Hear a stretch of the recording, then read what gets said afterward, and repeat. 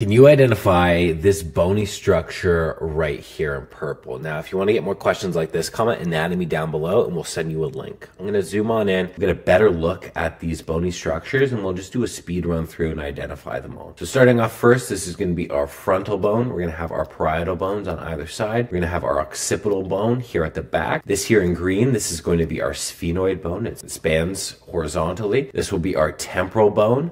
Another temporal bone right here. This would be our zygomatic bone, our maxillary bone. We're going to have our mandible right here. Then we're going to have a bunch of smaller bones. We're going to have our nasal bone, our lacrimal bone. This is going to be our palatine bone. This will be our vomer right here. This will be the inferior nasal conchae right here. And then finally, we have this bone here in purple, which is going to sit anterior to the sphenoid bone and just inferior to the frontal bone and sort of embedded within the frontal bone. And it makes up the superior portion of the nasal cavity. And if that's any indication as to what this is going to be our ethmoid bone.